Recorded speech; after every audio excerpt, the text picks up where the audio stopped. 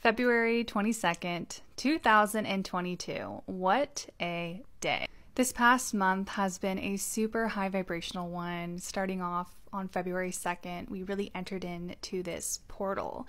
And what's been really special about this portal is noticing the things in our life that popped up during this time that were really gelling with us, that we felt in alignment with, and what were the things that were not in alignment, This is really a day to take into account what brings you into alignment in this life.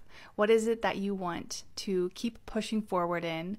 What are your pursuits? And how can you take action to make them your reality? I personally believe this is a wonderful night to do any kind of manifestation work.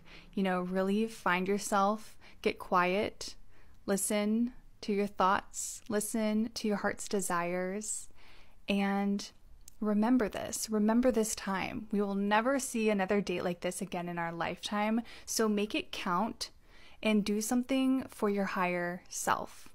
I'm sending you so many 22222 blessings, and let's get it, guys.